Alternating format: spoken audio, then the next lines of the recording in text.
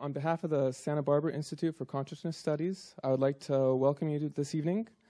For those of you who are new to the Santa Barbara Institute, Dr. Wallace is a renowned scholar, and he's also the president and founder of the Santa Barbara Institute. He's a highly regarded meditation teacher, and he's studied with many great lamas, including His Holiness the Dalai Lama and Gyaltro Rinpoche. He holds an undergraduate degree in physics from Amherst, and he also has a doctorate in religious studies from Stanford University. Dr. Wallace is a leading-edge pioneer in the interface of the classical contemplative traditions of Buddhism and the breakthrough insights of contemporary physics. Tonight, he will be speaking to us on the conscious universe where Buddhism and physics converge. Please welcome Dr. Wallace.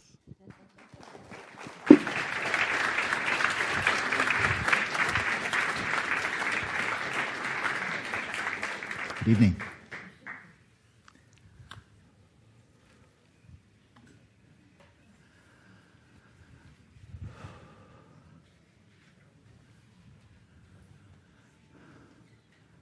I'm glad to join you tonight and have the opportunity to speak on really one of my favorite topics.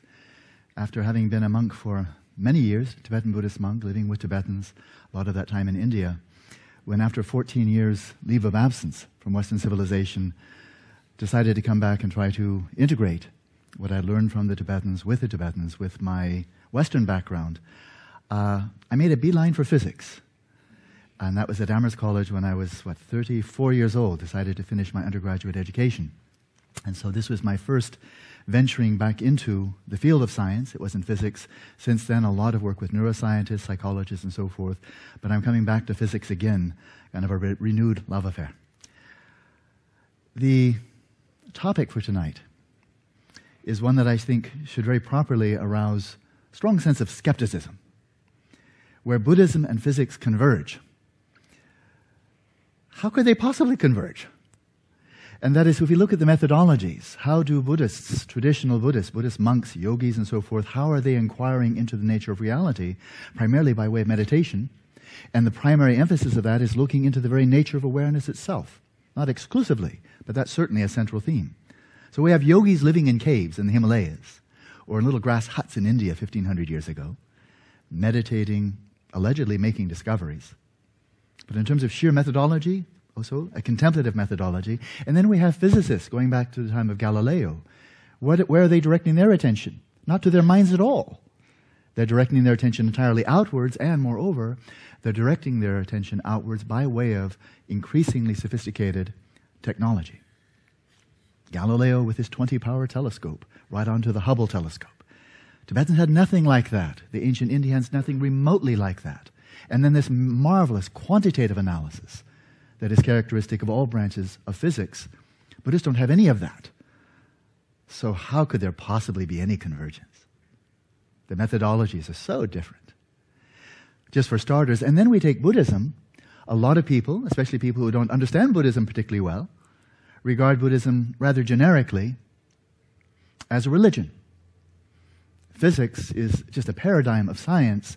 So again, people approaching their understanding of reality by way of religion, that pretty much always entails some appeal to authority. Buddha or God or Jesus or Muhammad, but somebody who really knows what's going on, and then we take their word for it. The physicists are doing just the opposite, aren't they? They're appealing to nature. And if you want to get a Nobel Prize in physics, refute your mentor. Find the highest mountain behind you, whether it's Newton, whether it's Maxwell, whether it's Max Planck, whether it's Einstein. If you can refute them and do it in a compelling fashion, oh, bully for you. You get a Nobel Prize. You don't hear too many Buddhists getting a Nobel Prize for refuting the Buddha. And so how people following something that certainly walks like a duck and quacks like a duck, in some respects, Buddhism certainly looks in some respects like a religion. Physics is clearly a science. How could there be any convergence that's not just smoke and mirrors? So shall we stop there? I'm inviting you to be skeptical. And in terms of presenting my case, that there is in fact at least a possible, meaningful convergence the power of what I'll be presenting, if there is any power to it at all, will not be the power of just sheer reasoning, that you'll go out of there, or that I anticipate or even hope that you'll go out of here thinking, by gum, he's right. Everything he said was so compellingly argued, it must be right. I don't think so. What I am suggesting is that there are avenues of empirical inquiry that may give rise to empirical insights that may suggest a profound convergence. So this is not just an exercise in philosophy. This is an opening of a strategy for combining, integrating methodologies from physics and Buddhism and seeing where that might take us. But I want to step back because I love history. So I'm sorry, you have to take a little dose of history. The dose of history here is to pinpoint or focus especially on a mindset, above all a mindset, that was a tremendous impediment to scientific inquiry and scientific discovery. If I give just one quintessential phrase, it's from the American historian Daniel Boorstin. The greatest impediment to discovery is not ignorance, it is the illusion of knowledge. It's thinking we know something and we don't. But since we think we know it, we feel that there's no reason to question it. That's the greatest impediment. Ignorance is sweet. Not that I would aspire for it. I have as much as I can handle already. But ignorance is innocent. Ignorance is clean. Just coming out and saying, I don't know. That's not an impediment. That's just being honest. How could that possibly be an impediment? That's clean. But the illusion of knowledge can be very problematic. If we go back to the time of Galileo, and we see what was he resisting, and Francis Bacon resisting, and René Descartes, what were they resisting? What are they rebelling against? It was this medieval scholasticism that dominated European thinking for a few centuries. And it had a very clear-cut hierarchy. And that is, above all, we will bow, we will submit to divine revelation, supernatural revelation. God's own words, by way of the prophets, by way of Jesus, by way of the church councils, which are believed to be, blessed by, guided by the Holy Spirit, by God's guiding hand. That trumps everything in this medieval picture. But of course, in this medieval scholasticism, what they did, especially Thomas Aquinas, was taking biblical theology, centuries of biblical theology, fusing that with a stroke of extraordinary brilliance, fusing Christian biblical theology with Aristotelian philosophy, Aristotelian reason, Aristotelian physics, and so forth. But here's the famous phrase, philosophy is the handmaiden of theology. Reason is subservient to divine revelation. In the final analysis, if you want to be saved, you're not going to get there by thinking really smart thoughts. You're going to get there by submitting to, bowing to, accepting. Grace accepting divine authority, which transcends the limits of your reasoning, quite possibly, and certainly transcends the limit of your experience. So reason is there to illuminate, to clarify what we know to be true, or at least have an illusion of knowing to be true, namely divine revelation. And then finally there's just experience. And that is, what do we actually perceive of the world, whether of the world around us or in the Cartesian sense, if we apply introspection, start observing our own minds, what do we observe when we do so? Experience has to be in conformity with reason, the reason in conformity with revelation.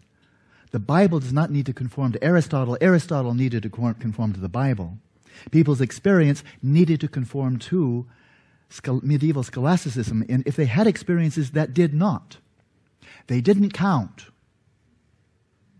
There were type of experiences that didn't count because they couldn't possibly be true because they were not congruent with or in accordance with divine revelation and the reasoning that backed that up.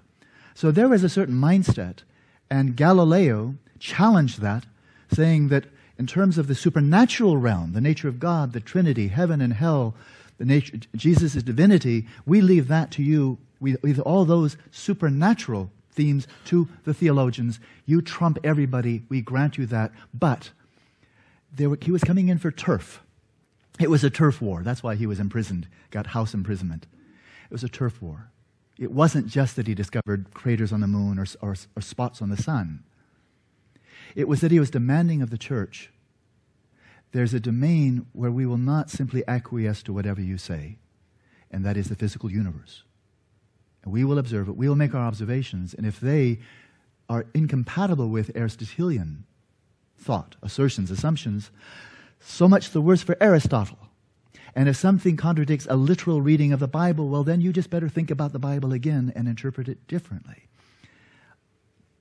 When you are in charge of all the turf, you don't really want an interloper coming in and telling you, by the way, we're going to just take the physical universe, if you don't mind.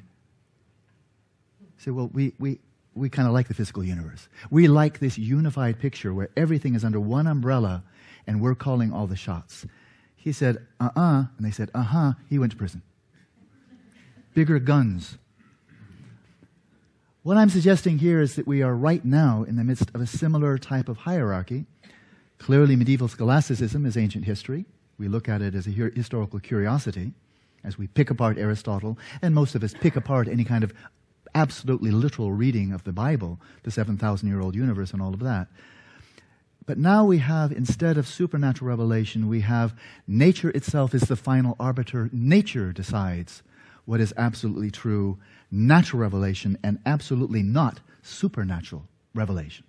In science, if you at any point in biology, chemistry, cosmology, geology say, oh, and by the way, this is true because it says so in the Quran, or in the Bhagavad Gita, or in the Dhammapada, or what have you, well, you just counted yourself out of the scientific community. In that breath, you've just excommunicated yourself. The only arbiter is what nature reveals to us. Nature reveals, and then we apply our reasoning, especially in modern science, quantitative reasoning. Let us make sense of it. Let us, if we can, identify the mathematical laws of nature that are gained through reasoning, sifted from, by a process of induction, sifted from the data, the appearances, the revelations that nature herself presents to us.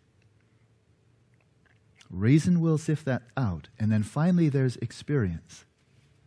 I'm putting it at the bottom again. You might find that quite odd. But once again, what type of experience counts? I've read the magazine The Skeptic, which is in some respects, one of the most dogmatic journals I've ever read.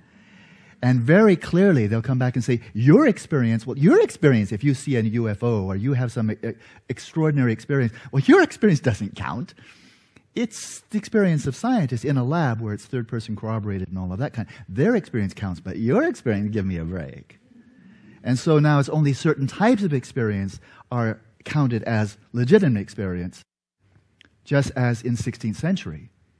There were apparently medieval scholastic philosophers who refused to look through Galileo's telescope because they were sure if they saw anything that was incompatible with Aristotelian astronomy, Aristotelian physics, if anything they observed didn't conform to Aristotle, then it must be false. It must be an aberration of the lenses. It must be an artifact of the system of measurement. And therefore, we don't need to look. Because if we look and find something that is in accordance with Aristotle, then ho-hum, we already knew that. If we see something that is not in accordance with Aristotle, can't possibly be true. So we have two reasons for not having to look through the telescope. Thank goodness they didn't win. Principles of scientism. This is a creed, it's a dogma, it's a belief system. It may actually be true. I don't know. But it does have certain tenets, and we can trace these back to the mid-19th century. Among many people, here's simply one, Auguste Comte. Here's how he put it. They called it positivism back then. It's called scientific materialism. It's called materialistic monism. It's called by many names. But one is scientism, as the more fundamentalist branch. Here, the basic tenets. Science is our only source of genuine knowledge about the world. Does that sound familiar? The Bible is the only authentic Word of God. I mean the Quran. No, I meant the Bhagavad Gita. No, I mean the Tao Te Ching. No, I meant the Buddhist canon. Or Mary Baker Eddy. I mean, somebody must have the only way. This is a big deal in the West. We seem to be very keen on people having the only way. I guess it's kind of like Linus and a security blanket.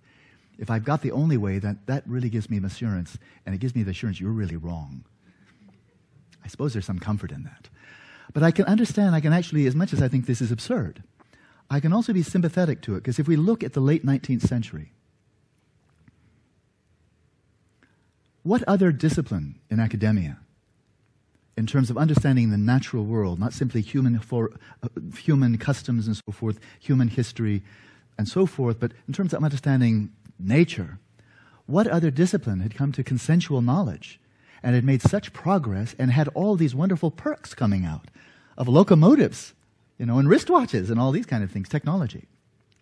Where was there a success story like that of modern science from the time of Galileo till the time of, let's say, James Clerk Maxwell in the 1880s and so forth, 1870s?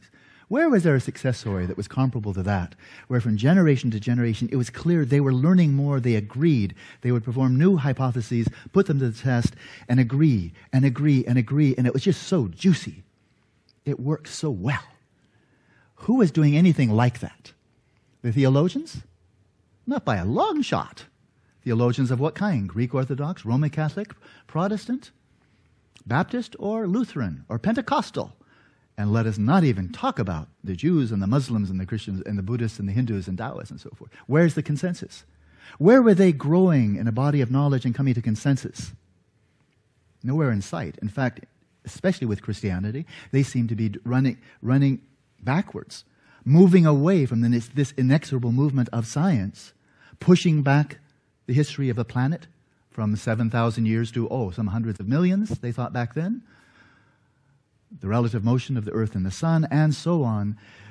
Theology seemed to be going into a defensive mode and losing the battle, frankly.